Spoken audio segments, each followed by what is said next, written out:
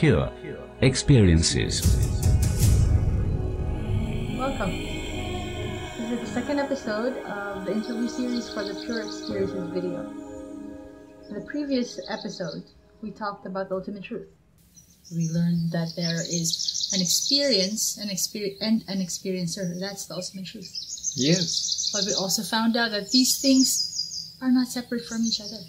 So, there are no two. There are no two. No two. Yes. But let's delve a little deeper. Let's try to find out who or what is experiencing it. So what is the experiencer? Let's take a closer look at the experiencer. Yes. Is there an experiencer? Is there an experiencer? Definitely.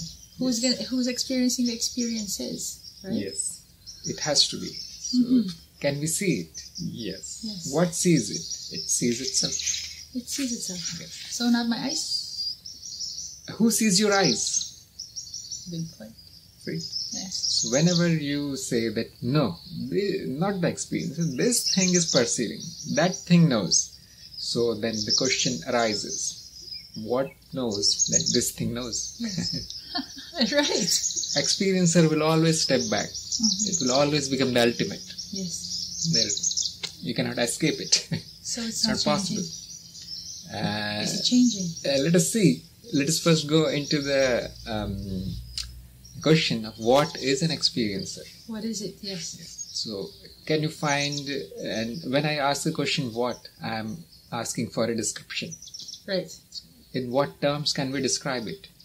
When we describe an object, we use common qualities, like what is the shape, what is the color, what is the size, where it is, when it was created, and all. Yes. Let's do the same. Always objectify it. Yes. Yes. Let's do the same thing, because that is what the mind does actually. Yes, right. There's no other way to know anything. That's right. So I'm going to ask you. Yeah. What's the shape?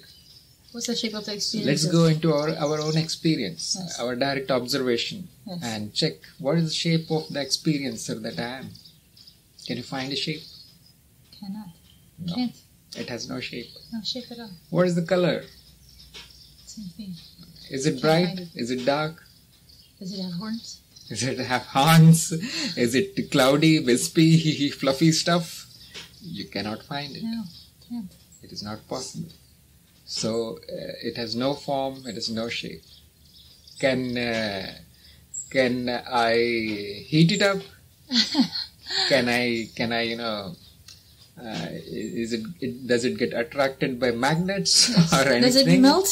Does it melt? Does it perform any kind of action? No. Can it ride a bike? No. Drive a car? Not possible. Because since there is no form, no shape, nothing, it appears as an emptiness to the mind. You can see it right now, right here. Yes. That it is infinite emptiness. There is no shape, so it is infinite. Or it is not even there. Yes. And so has zero volume. Yes. But it is best seen as, from the point of view of mind, it is seen as a space. An empty space with nothingness in it. But it has an interesting quality. What is that? Which is it witnesses. It is a space that witnesses. So if the experiencer doesn't have a shape, doesn't have color, it's just witnessing everything.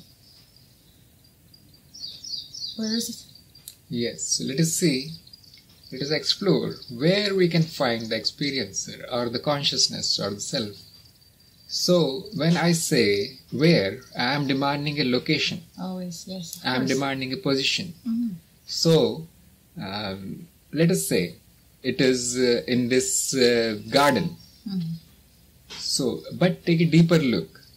Do you see a garden, or do you see a garden with an experiencer in it?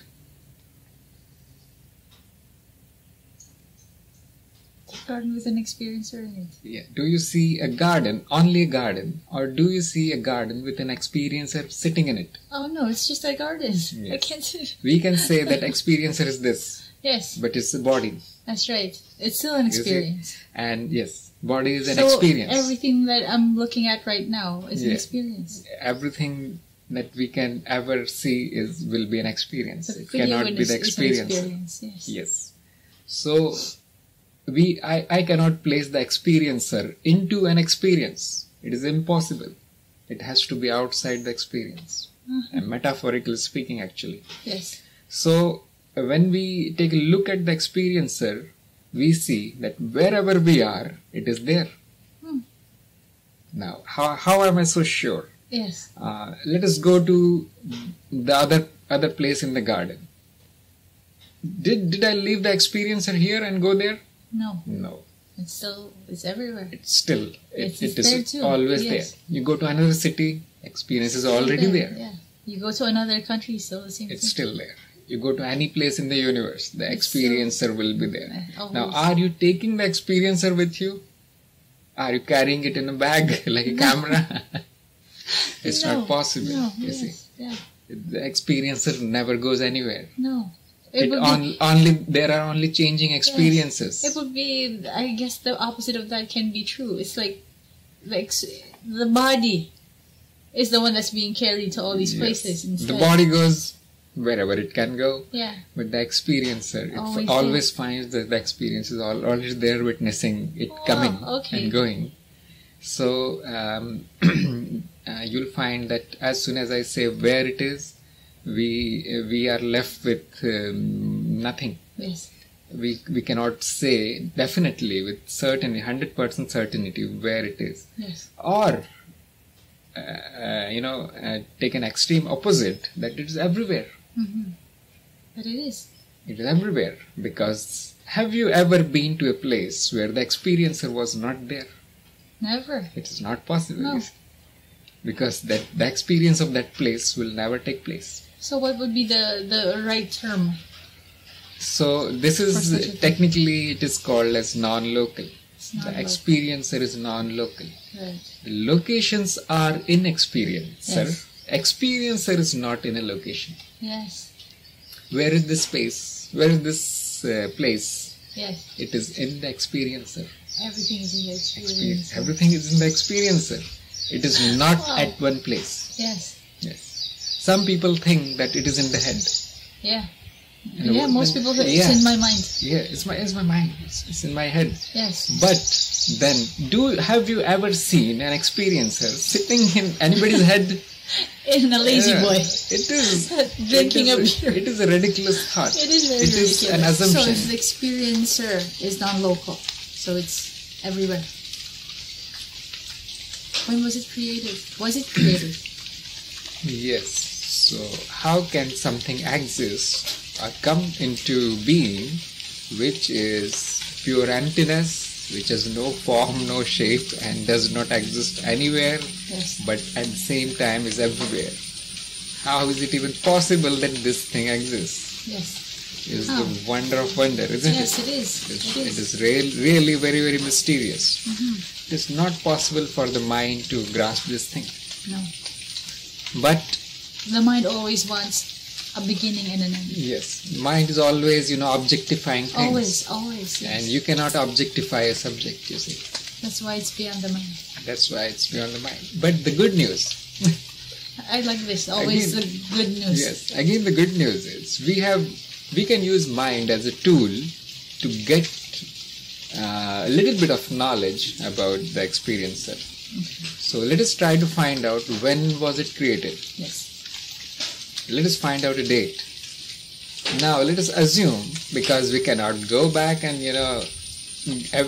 witness the creation of the experiencer. When was the consciousness created?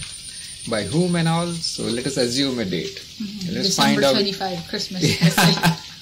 Let's find out what happens. Let's assume a good day, and let us witness the creation of the consciousness. Yes. Now, it all looks good till you realize that there is already an experiencer. There is already a witness witnessing something on that date. That's right. That's right. That means that the experiencer was not created on that date. That's right. Because it's impossible to say that on this date it was created. Yes, because there has to be somebody there witnessing the creation. Experiencing it, yes. And as soon as there is somebody, the experiencer is already present. So this question is null and void. Yes, so you'll find that it's not possible to find a start of the consciousness. As soon as you assume a start, you will need to establish that start. We cannot assume things, simply assume X, Y, Z. And if you try to establish it, even as a mental experiment, it fails. It's always going to fail. It's yes. always going to fail. Now, has anybody ever experienced a start of their own consciousness? Impossible. Let's go back into our memories. When did my experiences start? What do you find there? When did it start? There's always somebody experiencing it. The start. Yes, you'll find that the experiences started. Yeah, But exactly. not the experience. Yes, I was gonna say. I remember when this body was a child, but that's already an experience. That was already an experience. And the body is an object. The body is an object. The mind is an object. The memory is objects. And memories are objects. They are experiences. Yes. So people wrongly assume the start of an experience as the start of an experiencer. Yeah. Now there is a half truth there. Yes, because there cannot be an experiencer without an experience. Right. So the start of the experience will be the start of the experiencer.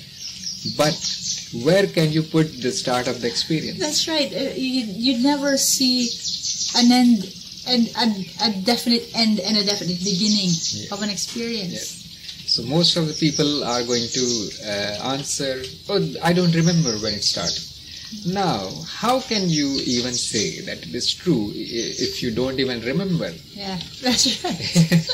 So, even then the mind is like, yes, the mind tries to come up with something, Yes. something at all Yes. to make sense of it. And then, if you look deeper, which is the job of a seeker, Of course, yes. we question everything. yes, We don't want, We don't assumptions. take everything point Yeah. blank. It's We real. don't take anything on blind faith. Okay. No.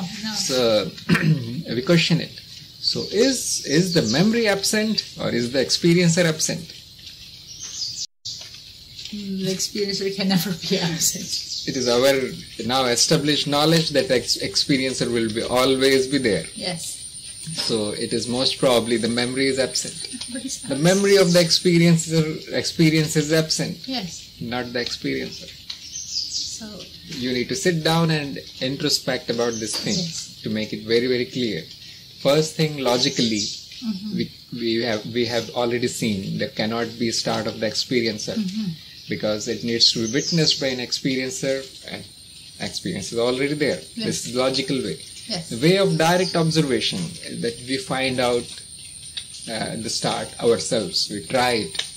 And you will find that either the experience is absent, or the memory is absent, or the mind has still not, grown Downloaded. enough. Yes, it is still not grown enough to make sense of what is happening. Yes. And probably, it's that. So the best thing you can do is you can remain inconclusive or agnostic about it, or just use the logic. and you'll see that it never started. You see, Yeah. it never started. Imagine that. So can it end? No. There is a law. It is probably, we cannot say it is a law, but it is a logical rule that only the things that have a start have an Have end. an end. But since it was never created, Yes. This is something which never started, cannot no, end. it cannot end.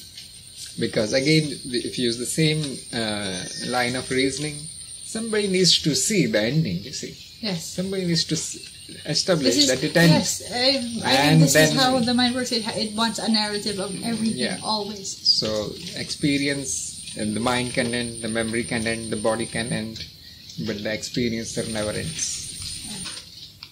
But my next question is, how does the experiencer experience everything, experience all this? Very good. It's a very interesting question. Very few people ask this question actually. So when we are asking for a how, we are asking for a mechanism, isn't it? Yes. Yes. So let us find a mechanism of experiencing things.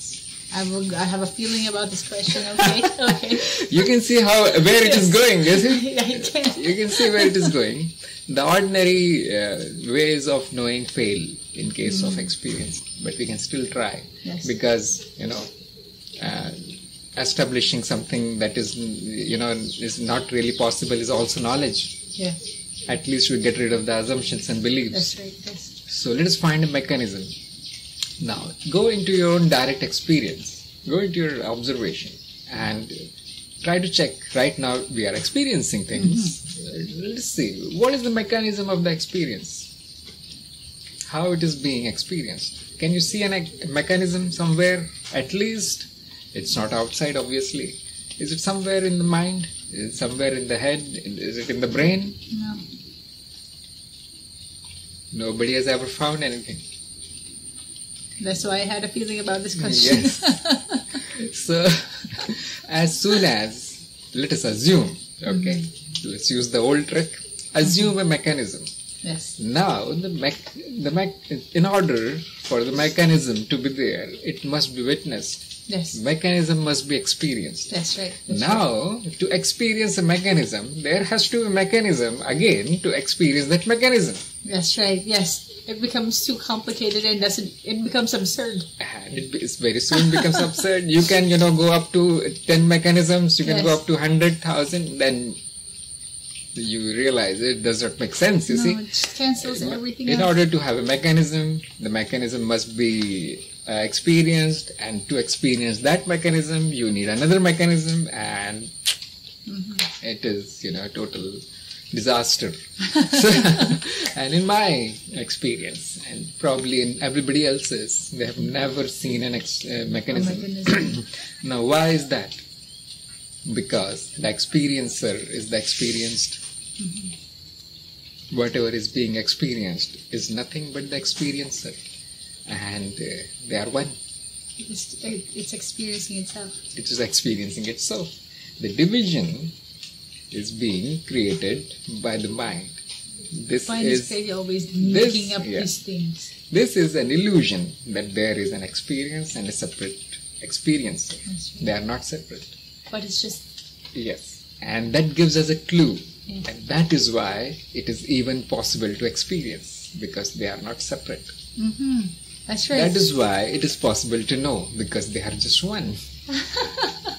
That's right. And that is the source of the experience. That is the source of the knowledge. That's how it is. It is oneness, and that is why it is possible to experience it. If there were two separate things, you would always, need some connection, some link between it. And then again, it will prove that, because the connection is not hanging in a third reality, First reality is the experience, second reality the experiencer, and third reality, the mechanism that is enabling it. Yes. Now you will need, this is a totally far-fetched thing, so you will need a fourth experiencer to, just to see all these things together. Interacting, yes, that's right. You will need a fourth experiencer to watch this drama happening. Right. And it sounds too far-fetched. It's just, daydreaming. Yes, it is. Yes, it is. It's not even a valid theory. No, it's is not. It's not a valid hypothesis. So cannot be falsified, cannot be proven. It sounded like when we started with something scientific and now we've delved into comedy. Sounds like, right? It is totally ridiculous. It is ridiculous. But it is, very funny to see people believe such things. It's very funny. Anyway, so this is the answer to the question that how is it possible to experience anything? It is possible to experience anything only because they are one. There is no mechanism there. A mechanism is not needed. If it is one, what do we need? Nothing.